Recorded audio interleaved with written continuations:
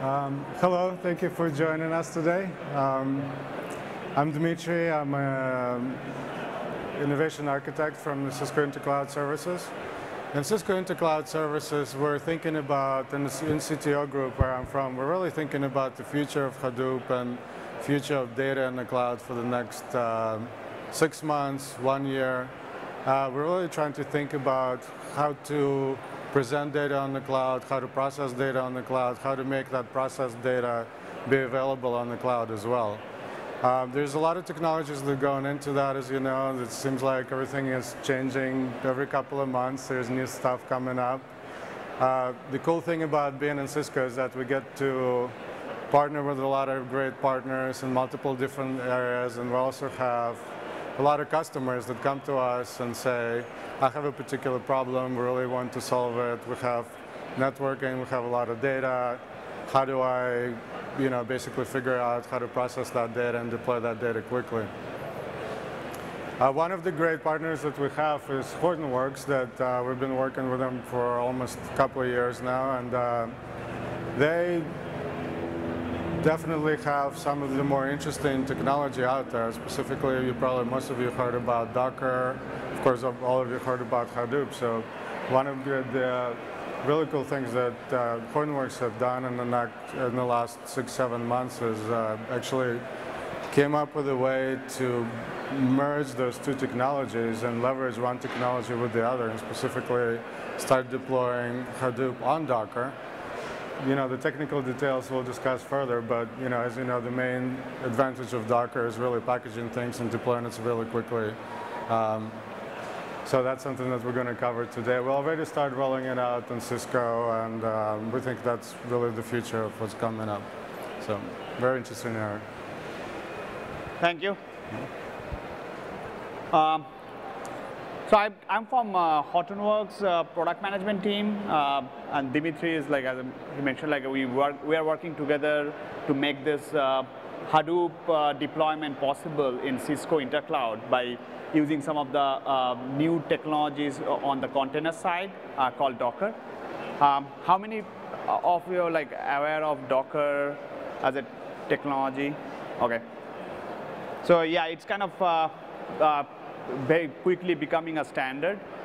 We'll talk about first how we are doing the Hadoop provisioning, and then we'll get into details about how we are using Docker and the Docker related technologies for doing it in a cloud agnostic fashion so that it can be done in your laptop to your cloud in the same way.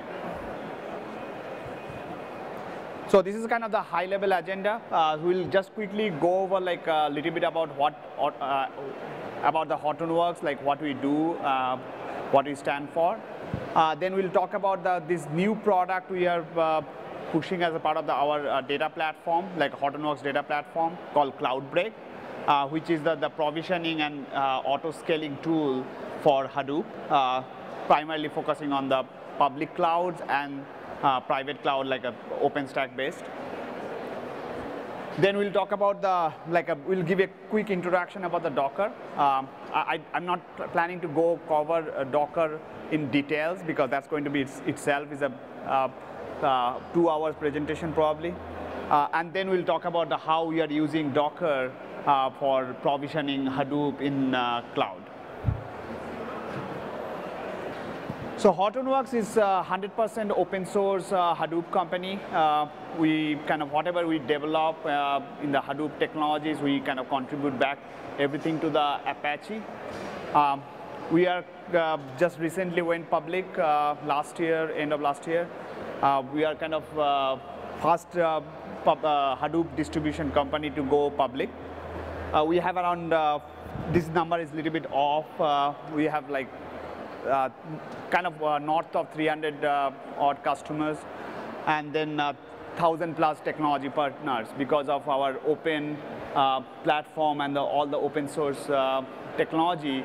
We work with a lot of partners to build the whole ecosystem, and we focus on the core Hadoop offering. So it's founded in 2011 by 24 engineers who came out of Yahoo, who is initially developed the Hadoop technology based on the Google Google MapReduce research paper, if you guys are familiar with. And they kind of created this Hadoop technology for Yahoo's advertising platform. And then when Hortonworks started, they kind of made it available for all the companies who wants to do the big data analysis in their own ways, or own building big data application in their own data centers. And this is a kind of our whole ecosystem where we work with Cisco, who is like one of the data center leader, and work with their hardware platform as well as their cloud platform, as well as all other enterprise application or software development companies around the world. So now getting to the main part of this talk is like we'll cover these 4 different aspects. I have a slot for demo, but we'll see like if you have the time to go through that in details. So the first I'll talk about the CloudBreak, which is the provisioning tool, part of the Hortonworks data platform. It is like a Hadoop provisioning tool for the cloud and OpenStack. So this is kind of created by bunch of people out of the company called Sequence IQ, based out of Budapest, which is recently acquired by Hortonworks and made it part of the Hortonworks data platform offering. So this is an open source product with the Apache 2.0 license, but we plan to contribute back into the Apache Software Foundation as soon as possible. That's kind of all our projects of what we deliver is part of that Apache Software Foundation. Then it uses the Apache Ambari, which is a Hadoop's management tool for installing the Hadoop services in cloud using a mechanism called Blueprint, which is a kind of a declarative way of specifying how your Hadoop cluster you want to look like. And then it also manages this cluster as a elastic cluster where it can monitor and the metrics of the different services in this cluster, and then make the required adjustments by expanding the cluster or the downsizing the cluster based on the metrics as it is monitoring.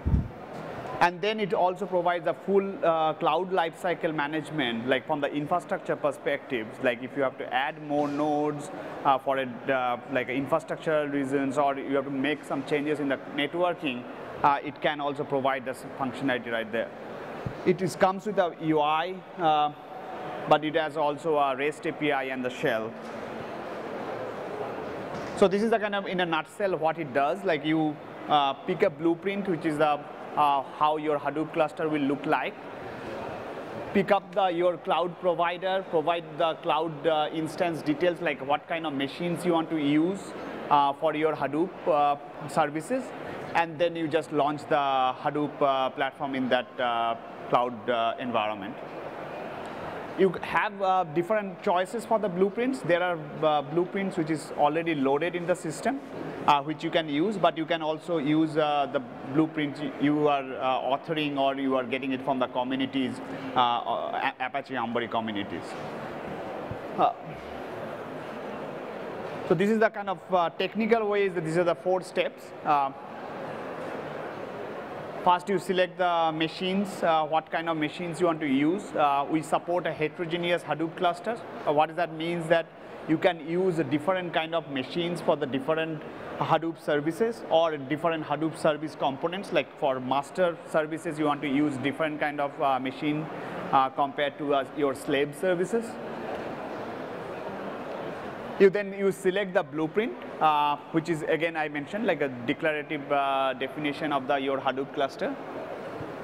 Provide your credentials. It is like a role-based credential we use. We are not really storing your username passwords for the security reasons. You need to just provide us the role-based authentication mechanism, which is supported by most of the cloud providers.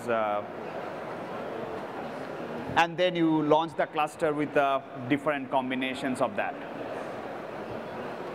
There are some specialized blueprints already available as part of the product as well as in the community, which you can use. But you can also have an option to create the blueprint or import a blueprint which is you may have created from your existing Hadoop cluster.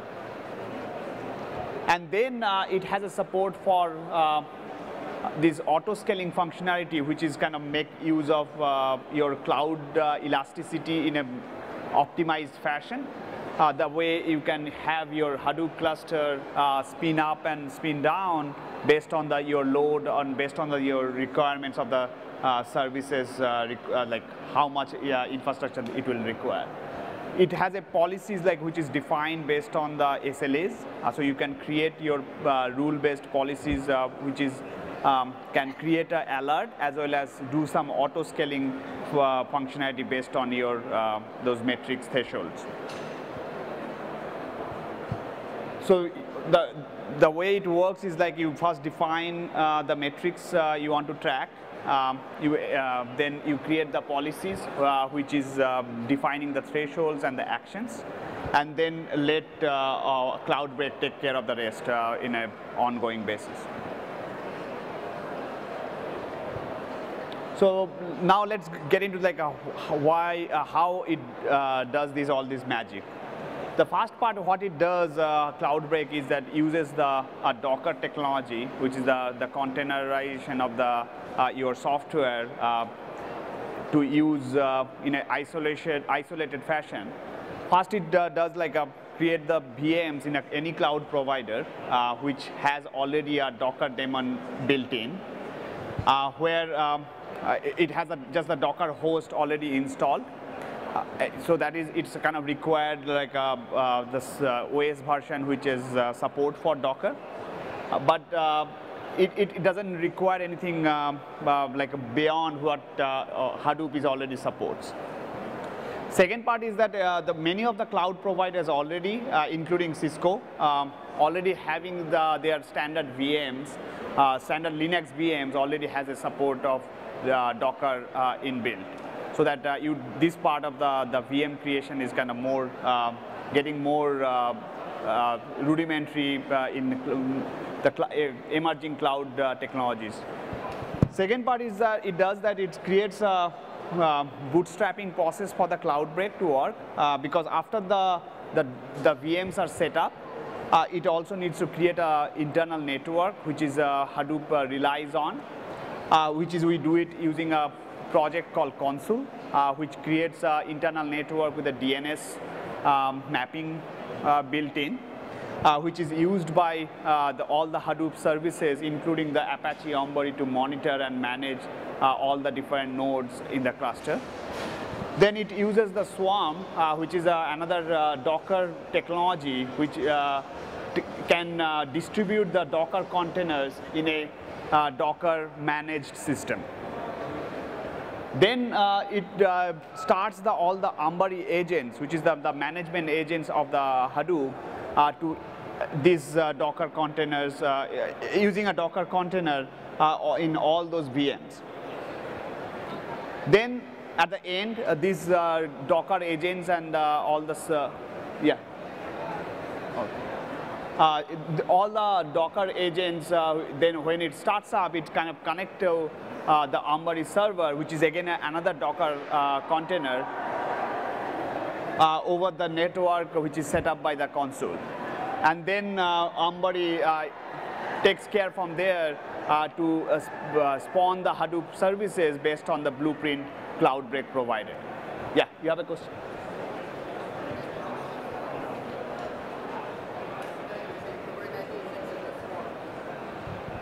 So Swarm is one way is good because Swarm provides the Docker native functionalities and the Docker native APIs, and then Swarm is also allowing you to kind of plug in the different cartridge. One of the cartridges is Kubernetes, but then you have an option of adding more cartridge like Mesos and other things.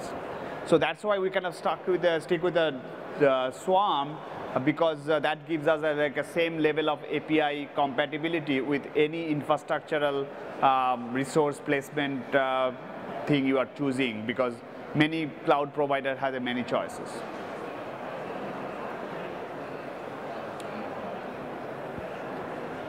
So this is the kind of how the overall high level, how the Cloudbreak uses the Docker technology and the VM and the cloud technologies to spin up the Hadoop cluster.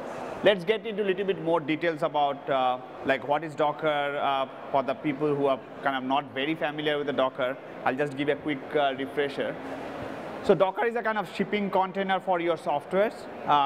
It's built on top of the technologies which is Linux introduced in 2005 called Linux containers.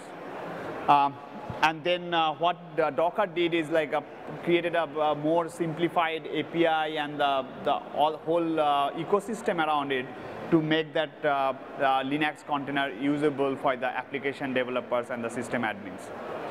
So it's a great thing about the Docker is that once you containerize your application, you are kind of isolated all the dependencies from the software perspective to that container itself. So you are not really relying on any dependencies of the box or host or for the software part of it. Second part is that also it is gives you a runtime isolation in terms of the security, in terms of the network, in terms of the CPU and memory uses in some level. So that way, like what it enables you to do that is that after you containerize your application, you can run that application in your laptop or in your cloud in the same way without any dependency on any underlying infrastructure. Second part is that once you do the containerization for a system admin, it is immaterial what is inside the Docker container. Like it can be a web app or it can be a Hadoop. The deployment of that container and the management of the container happens at a Docker level, not really the application level. So that way, like you can, system admins can optimize their workflow to just manage these Docker containers at large, and especially like with the applications, frameworks like Kubernetes and Mesos and Yarn, it is becoming very easy to manage those containers in a large scale data centers or in a cloud. So in a summary, what Docker is, like it's a lightweight portable containers for your software. You can build it once and then run everywhere because it is just depends on the availability of the Docker daemon in that machine apart from anything else. It's a VM, like the way VM works in on top of hypervisor, but it doesn't really package the OS part of this because it just relies on the Docker host and the Linux core or Linux kernel, which is Docker host depends on. It can be isolated, like in some thing, like it can be resource constrained, like you can specify how much memory or how much CPU you want to take, which is not very sophisticated level like the Yarn or Mesos, but it has some capability around that. And then it can be automated and scripted because all the Docker containers, even without like inside, it may be something very different, but outside for the management perspective, it's all same. You have a question? So the developers love it because once you build it and distribution and shipping is like a no-brainer, like what Java did at a programming level, Docker is doing it as a more of a deployment packaging level. So once you Dockerize your application, you can give it to your QA, you can give it to your operations, and don't need to worry about like they are missing some configurations or they're missing dependencies. DevOps, they love it as well because it kind of improves their the manageability because all the applications looks now all same. They don't have to deal with these Ansibles and Puppet scripts to manage the configurations anymore. They can have the developers do all those hard work to make that Docker image self-contained. This is in a high level how it looks like compared to a VM, where VM has like every apps, if you want to ship as a VM, you are kind of adding the OS, you are adding all the libraries it requires, which makes it very heavy. Whereas in a container side or Docker, all the apps and all the Docker subsystem can share the same libraries when they are matching. Otherwise, it's kind of makes sure that it is all the delta of any libraries it may. And it has a very good way of managing the versions and managing the polymorphic behavior of the different containers. That way, it can keep the whatever is same, it can keep all of them as shared, but whatever is different, then it can manage that separately. Now let's talk about how we use the Docker for doing the Hadoop provisioning. So I talked about the high-level workflow, what CloudBreak does to make that happen. But if you see like the way when it's running, the way it looks like is that you have a cloud provider or bare metal. Generally, all the cloud providers now having a virtual machine layer, if you want it or not. That's the way they deliver you the infrastructure. Now, many of the cloud providers are going towards a containerized system where they are not going to deliver you a VM, but they're going to allow you to run your containers directly on their bare metal boxes. Once that happens, that VM layer goes away. But after that, everything remains same because the Docker, and then it's running the Ambari and Ambari server and the Ambari agent, which is the Hadoop's management layer.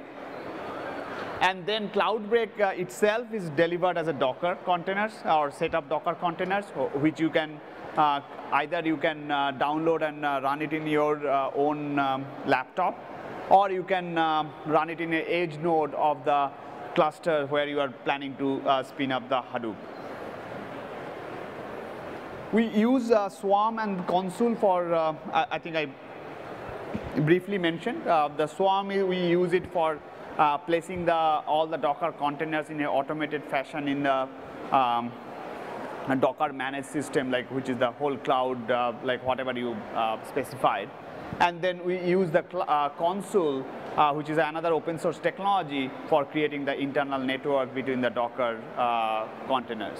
So currently Docker containers, the networking is not really part of the Docker containers thing. They have a very different ways of creating, like connecting to each other.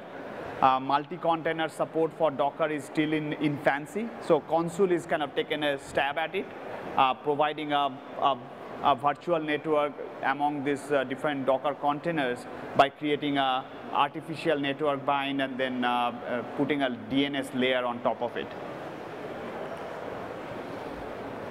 So this is a kind of animation how shows what are the different steps CloudBreak follows to create this Hadoop cluster on top of these Docker images.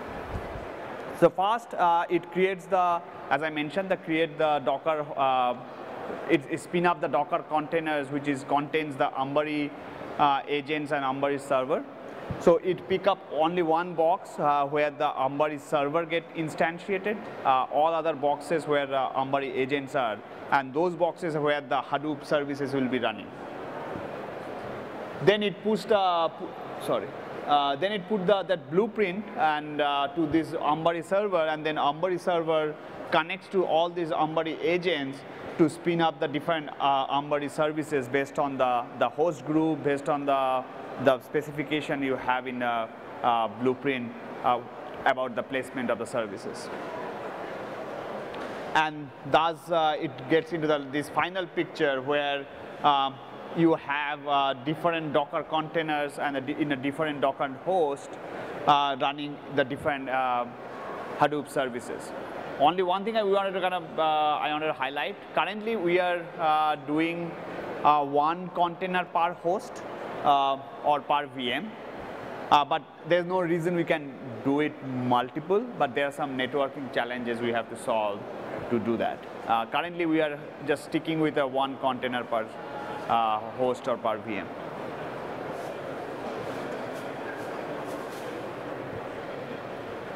So why we are using Docker? I think the reasons are very obvious. The kind of benefits Docker containerization gives. That is a very easy to pre-pull all the RPMs, which is required for you to install the Hadoop services in a Docker container and keep it ready. So that during the deployment of the Hadoop cluster, you are not really fetching the RPMs there. Then we are having the same process and same images for our dev, QA, prod, and does you. So you can, if you are running the Docker container-based Hadoop, you can do the same. You don't have to have a different containers for that. And then we are using the same process for the your dev thing, and then as well as for the multiple nodes. I'll skip the demo. Like I'll just go through the screenshots. So this is running in a Cisco intercloud using the Docker as the fundamental building block. You go through this flow, and then you have a Hadoop cluster where it's showing all the different nodes where the Hadoop services are running. And one thing I actually... And then this Apache onboard is showing all the Hadoop services. Yeah, please. Yeah, I actually wanted to add one really interesting, cool, I think, real-world example is that just a couple of weeks ago, we deployed a new data center, and you can see it over there. And as usual, you know, when we bring up new data center, my team, the big data team, is one of the first ones that gets to use it because we want to really run a lot of load, lots of data. And we have multiple different things going on at the same time, and one of the clusters, literally in one day, we had a task to deploy one of the partners, not the same partner, but one of the projects, where we had meetings after meetings after meetings, looking at the Ruby scripts and, you know, how to provision the infrastructure, and it was actually on the bare metal. And, you know, it was a pretty complicated architecture, but just the hardware provisioning and provisioning of the VMs and the hardware took like literally a week. But when this particular data center came up, we were able to use CloudBreak solution, install the CloudBreak itself in a day, and then just spin up all these different clusters literally in 20 minutes. You know, 20, 30 minutes you have the first cluster running. So this is really cool, and we're planning on using it a lot. Dmitri, do you have a booth out here that they can come see you? Or? Yeah, we're actually right across a couple of blocks on the booth there, so you can stop by and see us, and we can talk about general Cisco strategy as well. Great. Dmitri, Rajesh, thank you very much. We appreciate your time here today. And of course, you can see them across inside the DevNet area. Thank you very much, guys. Thanks. Thank you.